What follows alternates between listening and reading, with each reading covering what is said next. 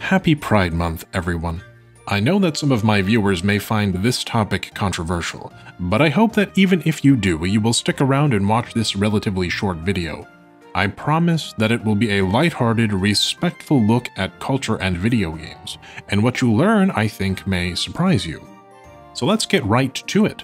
I'm going to start the video with a statement that many of you viewers will find shocking, and that is this. In East Asia, generally speaking, being transgender is seen as less controversial than being gay. In the entire continent of Asia, where 60% of the world's population lives, the only state that has legalized gay marriage is Taiwan, and gay marriage has only been legal there since 2019. As of June 2023, there are bills proposing gay marriage in India, Japan, and South Korea. But as of the date of this video's release, neither Japan nor South Korea recognize same-sex unions, although China does to some extent. You may be surprised to hear that Japan doesn't even have nationwide protections against anti-gay discrimination. Some of the more progressive cities do, like Tokyo, but these protections exist at a local level and not at a federal level. However, in Japan and in South Korea and even in China, transgender people are legally allowed to change their gender after sex reassignment surgery as opposed to having gender changes banned outright. My beloved Taiwan has allowed transgender people to change legal gender since 2021 without any surgical requirements. Now, let's also be clear, more acceptance doesn't mean acceptable. Japan, in fact, requires those surgically transitioning to undergo mandatory sterilization, and there are still substantial stigmas in East Asia against transgender individuals. But at the very least, comparatively and culturally, there is more understanding and acceptance of trans people than one might expect from these traditionally minded countries where even gay marriage has yet to be legalized. This may seem strange. Why are these developed countries so unwilling to budge when it comes to gay marriage, but relatively open by comparison to transgender people and, more relevantly, transgender portrayals in media? In the West, generally speaking, trans portrayals are still uncommon, while gay and lesbian portrayals are virtually mainstream. Why is East Asia so different in this regard? What puts trans acceptance ahead of gay acceptance there? And what does this have to do with video games? Well, to answer these questions, we're going to be looking at different portrayals of trans characters in Japanese games while discussing the cultural context of those characters. In so doing, it is my hope that we will develop a nuanced understanding of trans portrayals and trans acceptance in Japan and East Asia. But first, a word from our sponsor, Brilliant.org. As a working professional with a time-consuming YouTube side gig, my limited free time is more valuable than ever. I could spend that time playing Diablo 4, but why not learn something instead? That's where today's sponsor Brilliant comes in. Brilliant teaches you complicated topics like math, programming, data analysis, and engineering with only 15 minutes of interactive problem solving a day. Brilliant is built for busy people like myself, with its fun, bite-sized, low-pressure, and interactive lessons. Why not try Brilliant yourself by visiting brilliant.org/moonchannel. My viewers will receive a 30-day free trial, and the first 200 of you who sign up with my link will also receive 20% off their annual subscription. It's a great deal, and there's nothing better than using your time to do something both productive and fun. So why settle for just being smart when you could be brilliant? The term transgender and all the nuance that we currently associate with it is a relatively modern one, emerging as recently as the 1950s. The fundamental concept, however, of a transgender person, which is to say a person whose gender identity is different from their birth sex, is nothing new in history. I can see some of you shuddering through your computer screens. Don't worry, I won't force too much history on you this time.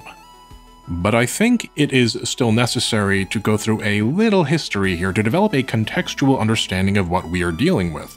Transgender people existed in just about every culture in some capacity, and while there are fascinating and robust histories of trans people in Europe and the Americas and Africa, we will be narrowing our scope specifically to the history of trans people in East Asia. East Asia, you see, has a very long history of transgenderism. You might be familiar, for example, with a long and sordid history of eunuchs in China. A eunuch is a castrated male, and they were at times thought of as being not entirely male nor female. In ancient China, like in many patriarchal societies, women were often considered unfit for the duplicitous and thoughtful work of statesmanship. Chinese history, of course, shows us that this is patently untrue. But let's not get sidetracked. A eunuch was seen as having all the benefits of the male mind and capability without a male's ambition for dynasty. Eunuchs were often given positions of great power, and eunuchs were also responsible for some of China's most dramatic historical occurrences, including one such an instance where a weak emperor saw the imperial harem, the women, fighting for political control of the state against the imperial eunuchs. You may also be familiar with how traditional Chinese theater and Japanese kabuki uses male actors to portray female characters. A practice that is not dissimilar to the Western practice of drag or the historical portrayal of female characters by male actors in Shakespearean plays, and might be thought of as trans-adjacent. Japan, in particular, has a curious relationship with transgenderism and gender nonconformity. Portrayals of transgender or at least gender nonconforming characters in media are commonplace to the point of being generally unremarkable because of Japan's long engagement with characters of male sex presenting as female-gendered. Now, oddly enough, as far as video games are concerned, the arguable first two significant trans portrayals were both quirks of localization. Consider first everyone's favorite pink, egg-spitting, bow-wearing dinosaur, Birdo. The English manual for Super Mario Bros. 2 mentions that Birdo thinks he is a girl and that he'd rather be called Birdetta. In Japan, however, the game we know of as Super Mario Bros. 2 is Yume Kojo Doki Doki Paniku. In that game, Birdo is known as Catherine, and she is portrayed in that game as a cis female. She ended up with a male pronoun in the Super Mario Bros. 2 manual because her character was mistakenly switched during localization with the male-presenting character Ostro. The manual localizers rolled with it, and thus Birdo became trans. And that fateful decision by the manual localization team has caused trouble for Nintendo ever since. The male pronoun typo was corrected in the Game Boy Advance release of Super Mario Bros. 2, and the Japanese version of Super Smash Bros. Melee calls Birdo Catherine, and in a manner similar to the original manual, states that she prefers to be called Kathy. However, in Smash Bros. Brawl, Birdo's gender is stated as being indeterminate in both versions, and Birdo is described with the rather tone-deaf pronoun it. Birdo is stated to be female in the controversial Japan-only Wii game Captain Rainbow, but the European website for Mario Strikers Charged Football notes that Birdo is male. Now, some pundits consider Birdo to be a trans icon, but others consider Birdo to be an offensive caricature. Here's the thing about symbols, though.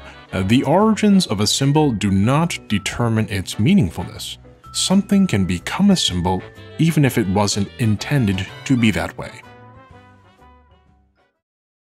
Aside from Birdo, another early trans character who is a product of localization is Poison, a character who made her first appearance in Final Fight, and whose portrayal as a trans character like Birdo is still inconsistent and at times unclear. Poison was designed by Akira Yasuda with the intention of creating, and I quote, a sexy female gang member to Final Fight. However, the Final Fight team was afraid that beating up women in their video game would cause trouble in North America, and so designer Akira Nishitani switched the female enemies in Final Fight from cisgender female to transgender. Poison's designer, Akira Yasuda, has stated that he still views Poison as a cisgender female in Japan but as a transgender female in North America. Designer Akira Nishitani has stated on Twitter that in his personal view, Poison is a woman. Interpret that how you may. Street Fighter IV producer Yoshinori Ono has allegedly stated that he considers Poison officially post-op transgender in North America and pre-op in Japan. Remember the distinction that exists by law in Japan, though. Pre-op transgender women are not legally allowed to change gender. As such, Ono is telling us that he considers Poison to be legally male. And so Poison's canonical identity is still a bit muddy, and portrayals of her characters at times can be downright puzzling. Here's an anecdote that I personally experienced. I played very briefly the Street Fighter Duel gacha game, released originally by Topjoy, Tencent, and Capcom for China. There was an event in that game when I played it which required you to use only female characters to get an achievement. Your team could have Chun-Li, Cammy, Sea Viper, Juri, Makoto, Sakura, and Ibuki, but not Poison. She didn't count for the achievement.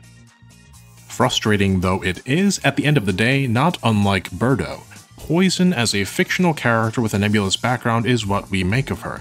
Death of the author and all that. It doesn't really matter what Akira Nishitani thinks about North American Poison. I think though that Poison's portrayal as a trans woman with all of the foibles involved in that portrayal brings us right back to our discussion at large. Japanese media features trans-presenting people quite nonchalantly, despite the stigma against trans people in the society, and in an especially peculiar way considering that portrayals of homosexuality are still relatively taboo by comparison. And a part of that, as we discussed, is Japan's history of gender non-conforming portrayals in traditional media. There is, however, a second part of this puzzle that we must consider, and that is the cultural philosophy of conformity in Japan. And so to discuss that topic, let us talk a little bit more about everyone's favorite trans character, Bridget.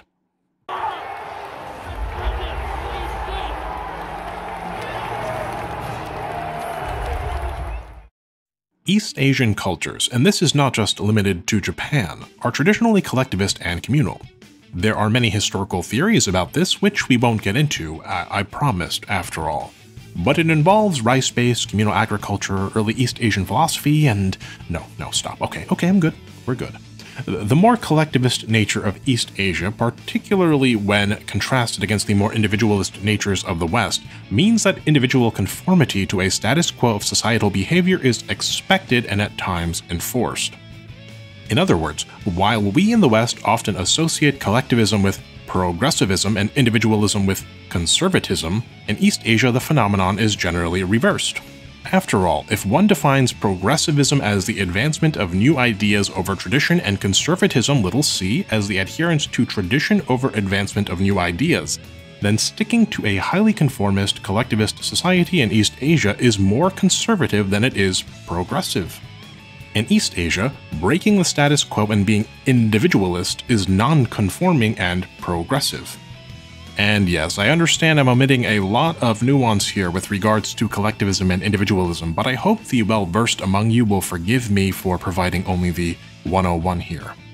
Being gay or a lesbian is highly looked down upon in traditional East Asian society, even absent the philosophical influences of the West which crept into Japan and thereby the rest of Asia post-Meiji Restoration, because it is non-conforming. A man and a man together or a woman and a woman together breaks the status quo.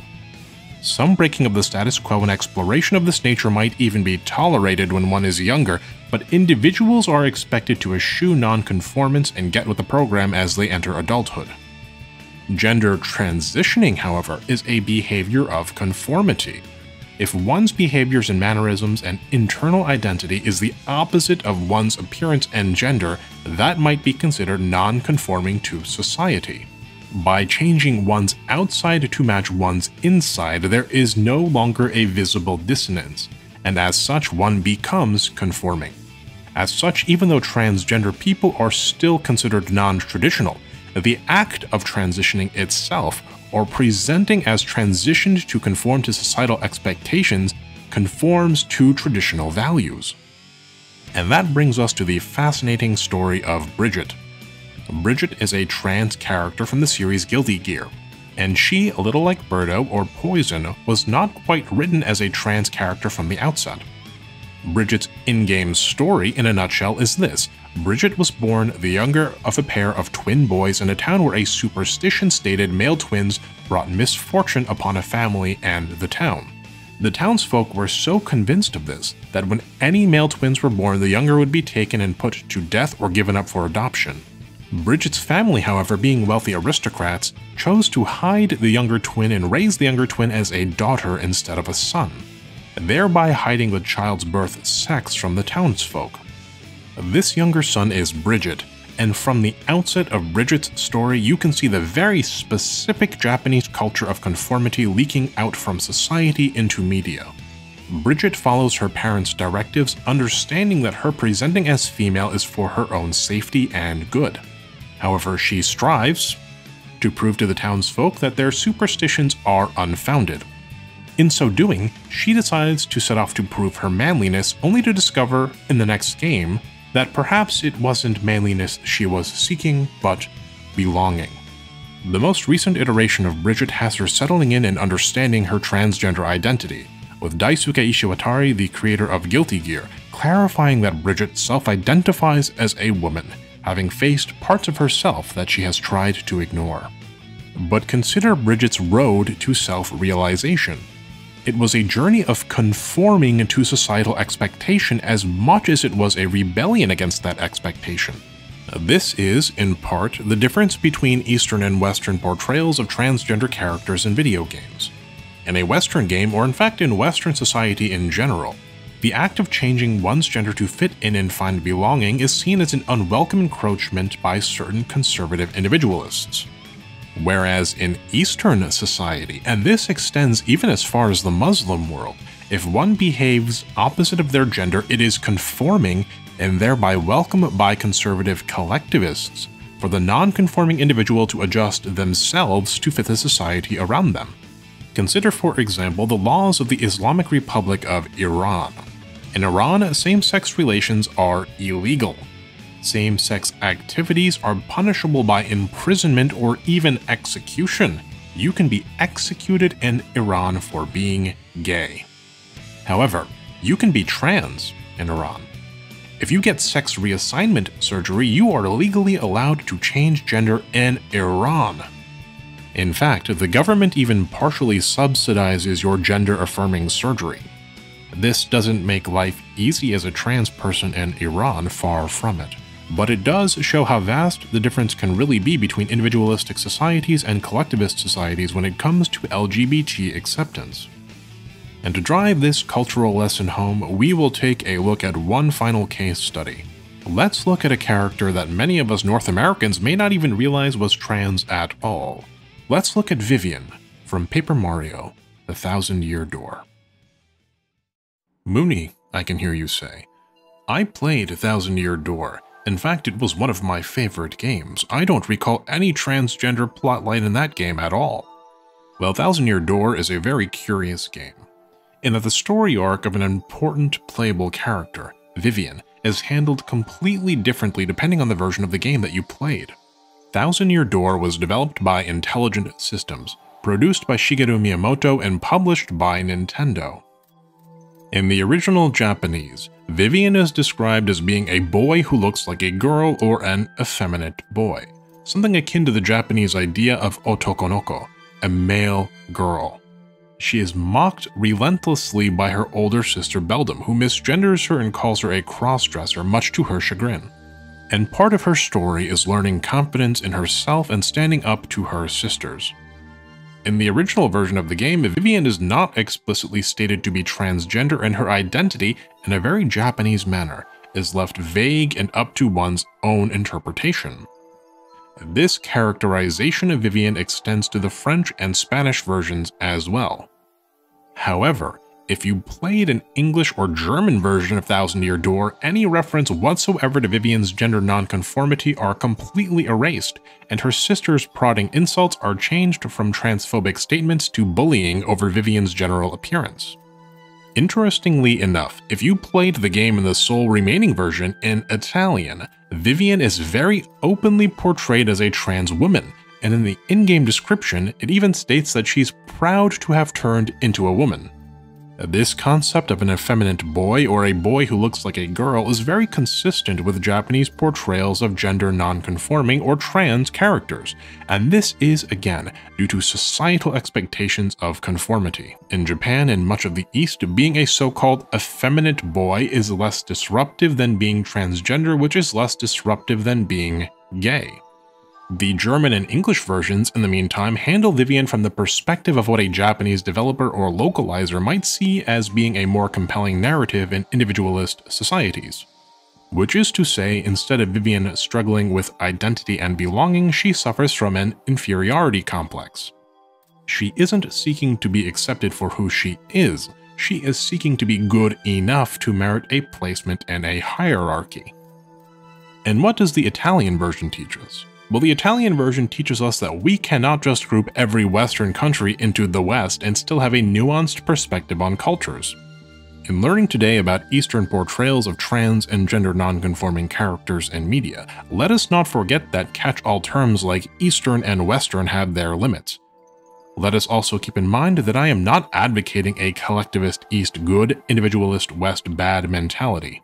Denmark is more socially progressive than Italy, which is more socially progressive than the United States, which is more socially progressive than Taiwan, which is more socially progressive than Japan, which is to say simply, it's not that one culture is bad and another is good, it's that cultures, even neighboring ones, are different, and each approaches complicated topics like gender differently. When we understand the reasons why different cultures understand topics like gender in the ways that they do, we can begin to build a more understanding and empathetic world together.